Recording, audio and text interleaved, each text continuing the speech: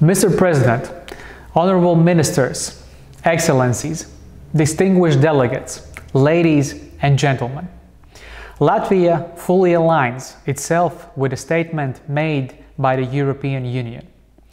I see this year's UNIA theme, strengthening actions for nature to achieve the Sustainable Development Goals, not only as a very comprehensive one, but also deeply interlinked with a number of environmental challenges. The unsustainable consumption and production patterns are the main reasons for the worldwide decline of biodiversity. The increase of plastic pollution is the visible result of an unsustainable way of life.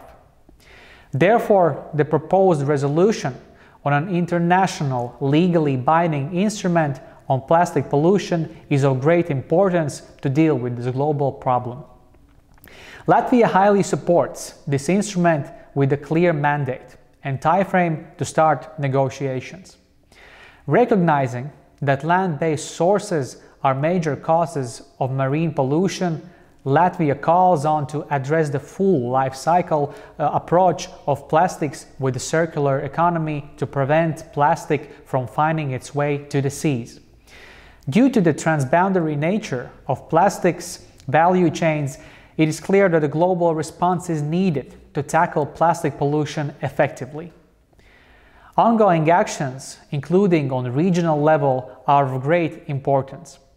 If we look at the Baltic Sea, HELCOM Regional Marine Litter Action Plan can be an inspiring example of the role of regional organizations in global processes. An additional key issue to prevent plastic pollution is allocation of intellectual and material resources to efficient waste collection and the application of eco-design principles in the production of goods and packaging, which significantly reduce the amount of waste generated. I am sure that nature-based solutions are the right way to achieve sustainable development goals in their social, economic, and environmental dimensions. Sustainability challenges include transitioning to a more innovative and eco-efficient economy that provides opportunities for all people and for nature as well.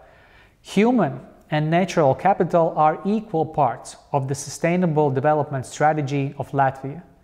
To efficiently manage the natural capital, it is necessary to determine the critical natural capital, reduction of which is not admissible. Regarding biodiversity, we are looking into synergies between economy and nature by using data of recent countrywide inventory of protected habitats in Latvia. Regarding eco-efficiency, we have to recognize that if we want to stay committed to the transition to circular and resource-efficient economy, we must work in close partnerships at all levels. As for example, Latvia has developed green public procurement, which is based on life cycle approach as one of the implementing tools of circular economy in close partnership with all stakeholders. I truly believe that we can find solutions on difficult issues to strengthen the environmental dimension of sustainable development globally. Thank you.